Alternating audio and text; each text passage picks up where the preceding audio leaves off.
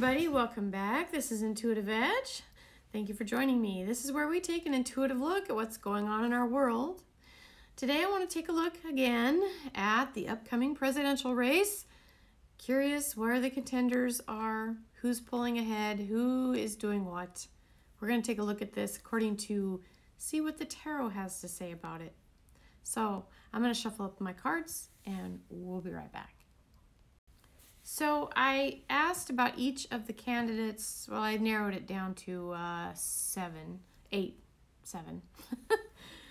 Seven. We've got Bernie Sanders, Liz Warren, Mayor Pete, Amy Klobuchar, Joe Biden, Michael Bloomberg, and then I left an other column to see if there's any energy on someone else. So we're just going to look at the energies of the cards. So for Bernie Sanders, we have the Emperor card. Now, this is a major arcana. It's a pretty strong card. It's a card of a strong authority figure. Having that card come out for him makes me wonder if he might do rather well going into the nomination process. We'll see what happens. For Liz Warren, we had the High Priestess. This one came in reversed. High Priestess reversed. High Priestess is another major arcana. So I don't know if it'll come down to Bernie and Liz Warren kind of in the final top tier. But hers did come in reversed, and which makes me feel that Sanders has a little bit of the edge over her. Third person, Mayor Pete. Now he has a reversed Two of Wands. I'll show it to you upright. Now the Two of Wands is about having a vision for your future, looking ahead. Reversals can be like, I kind of see with this picture, the artwork, I see this person kind of looking at this globe and going, kind of what, like not sure what happened, or looking over what happened. So I'm wondering if he might kind of, at some point, we're talking about the nomination, not the next few caucuses and primaries running up to Super Tuesday and all of that. The ultimate nomination, okay. And it may be a little early to tell. There's a lot of fluidity in the candidates and what they're going through. There's a lot of elements at play, and so. Next is Amy Klobuchar. She had the Ten of Swords that came in reversed. Not exactly a good sign for her for winning the nomination.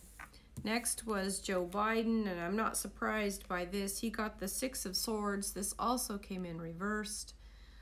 This is a card of kind of having to just move on from something. So, and no surprise there. He's been in a lot of scrutiny and his campaign's kind of been lagging. Next was Michael Bloomberg. Now that Michael Bloomberg, I tell you, he had the Page of Cups on him. This is a messenger, and there's something, he's up to something. I picked up on that in a previous video. He's got something up his sleeve with doing all these ads.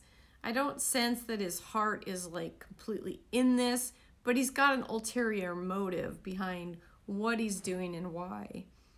I asked a separate question, will Mike Bloomberg pick Hillary Clinton as his running mate? Because that's kind of been bantered about. I've heard rumors of that floating around the news. Interesting card showed up on that. We have the Eight of Pentacles. This is a card of working on something. So I would say he's probably working on it, and maybe that's part of that strategic kind of feeling I get behind the scenes of working on something kind of covertly. Now, I did do a card for Other, and Other, we had another Swords. This came in reversed, and this is the Seven of Swords as a reversal. It's kind of like a tricky situation, kind of dealing with things that are delicate in nature. I don't think that there's anybody else at this point that's going to be a viable option when it comes to down to the wire for the nomination. That could change. We'll see what happens. Right now, it doesn't look favorable. The energy from this spread, the energy is on Bernie Sanders, which is a little terrifying if you ask me. But it is what it is. Okay, that's what I see. But now the real question, of course, is would any of them beat Donald Trump? And I haven't done that specifically, so I will get into that in another video. But underneath all of these candidates and this whole entire process, I have the Eight of Swords. Right now with the Democrat Party, the way it is, kind of being really torn apart from the inside, they may have some difficulty going forward trying to piece together a vision, an agenda, and a plan for their party. They're kind of being taken over by the communist wing, and but we'll see what happens. That's all I've got for this. Okay, thanks everybody for watching. We'll catch you next time. This has been Intuitive Edge. Bye for now.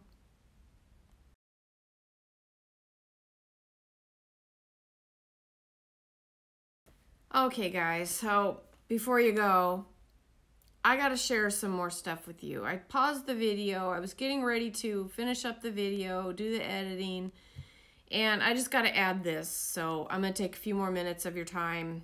I gotta get this out. I did another spread again on it just to kind of see what the cards, if there was anything more I could glean. So I did another spread.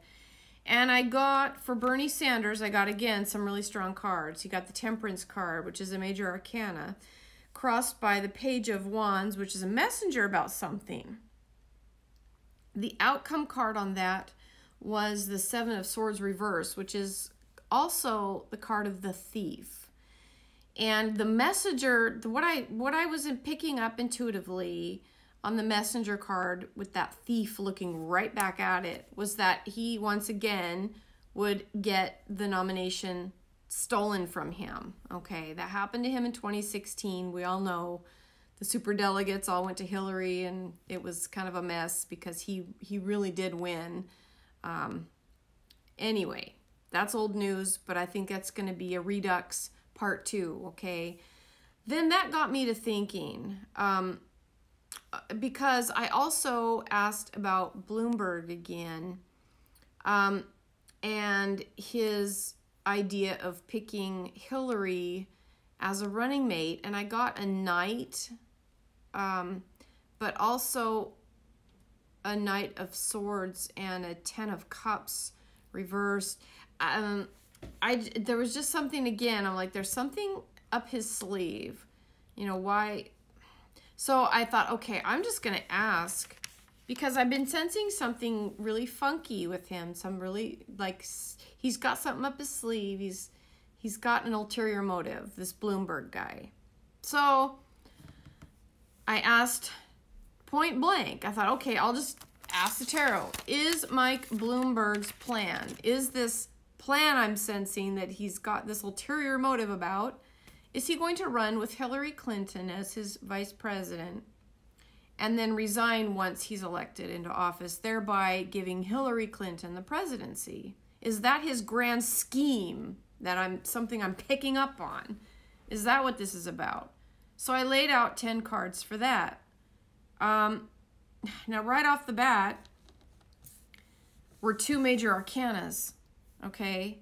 The very first card out was the Star, and the card crossing it was Strength. And they weren't reversed. These 2 cards are extremely powerful. They're both major arcanas. Having that card on the issue and the crossing, it's like, that's it. That's his ulterior motive. And that's why I kept picking up. It doesn't feel like he's wanting to be president. It feels like he's doing something else. I think this is what his plan is. His master plan, his master scheme, okay? Now the card crowning that is the Ace of Pentacles, new beginnings. Card underneath is the card of innocence, the card of well, it's innocence, not so innocent when it's reversed, but the Six of Cups came in reversed. It's got the heartache card in the background, and I kind of thought, you know, with what's happened in the past, with all of that with Hillary, and that kind of fell apart for her. The future card had this options, weighing your options, looking at what your possibilities are. Now again, that little thief card came up on the position of him, and the King of Pentacles reversed. This is probably the worst card you can have, is an upside down King of Pentacles. It means it's somebody who's being very corrupt, very greedy, very sneaky, bad person. So that came in on the environment around this. There's some sort of corruption around it. Then we've got the Five of Swords, and this card at the very end. Five of Swords being like the battlefield and taking the spoils of battle. And that being like, this isn't a position of what you hope or wish for, and this is like a hope or a wish is to take the spoils. In other words, take the nomination from Bernie. Now, we've got this Six on the outcome, the ultimate outcome. Now, this is a card of, I call it the give and take, but it's a card of somebody owing somebody something, and somebody being beholden to someone else.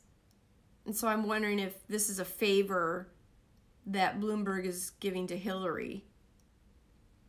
It would be really interesting, just as a sidebar, to know what kind of past life energy that Bernie and Hillary have, because obviously this is like we're replaying 2016 all over again. Only she's coming in the back door. I do think, from what I see in the cards, this is just me, but I do think that there may be some truth to Bloomberg obviously wanting her as VP, but I think he doesn't want the presidency. I think he's going to give it to her once they get the nomination. That's their plan, you know. So I just had to get that out. That's what I think. We'll see what happens, but I think the momentum is with Bernie, but I don't think, again, what I saw in a previous video a while back, I saw Bernie like the delegates being awarded to someone else. It was like they were being stolen from him again. So part 2, playing out again. All right, that's all. That's all. This is a travesty. If you think about it, I mean, this is not how elections should be in our country. They should be above board, honest, and fair. Wouldn't you think? Anyway, all right. Thanks, everybody. We'll catch you next time. Bye for now.